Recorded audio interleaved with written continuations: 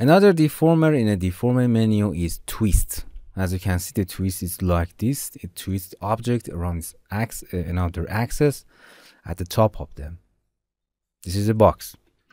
For example, I insert a cube, make it some adjustment at that to understanding better the twist. As you can see, we have a few segments. We have to increase our segments because we need more segments to deform our object. That's enough. Okay, that's enough. The best way for assigning the deformer to the object is first select the object, then holding shift and click on a deformer, twist. As you can see, the two work will be happen here. One of them that the twist become the fit to the parent. Its parent is cube, the object. And the second work is the twist making a child of the cube. The way the deformer execute to the object is that they are become a child of the object. And as you can see, in the angle, you can change the angle and twist will be act like this. As you can see, the bottom of the object will be maintained fixed, but the top of the object will be rotate. And if you change the size of the object like this, you can simply click fit to parent again to fit the object. For explaining the mode, I reduce the size of the object and going the twist middle of the object. In a limited, if you change the angle, as you can see, the bottom of the object that is out of the box of the command will be maintained fixed, but the top of it will be twist like this. As you can see, we have a broken line here because it acts in its box.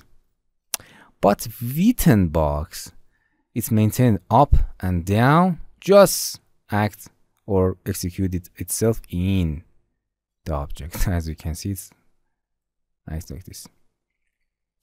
But as you can see, if you click unlimited, as you can see, the bottom of the object will be effect, also the top of that. This is unlimited. It's no limit to the up. It go to the both direction. It rotates both direction. So the default is limited, and for example, you can change the position of the rotation to make like this effect. You can go further more 360 degrees. As I said before, if you want to assign the bend deformer to the object that they are hierarchy, for example, this extrude, you can hold shift and click it. And as you can see, it goes in hierarchy object. It's some confusing for you. The best way is that for assigning the object that has a lot of hierarchy. This is my object, this is my command. Click a null object, click and drag and bring both of them on a null object, and they just have to be next to each other. The upper or down hierarchy is not important, and the command will be effect extrude like this.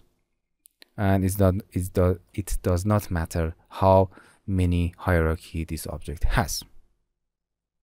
And in the twist, we have an important tab called feed that I explained in a bend, a brief explain in a bend. But when we reach to the cloner, I will be explained field in details.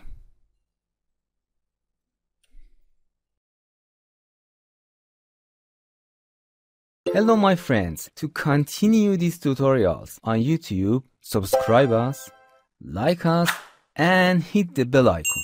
And now you will be alerted about all of the amazing videos that we release.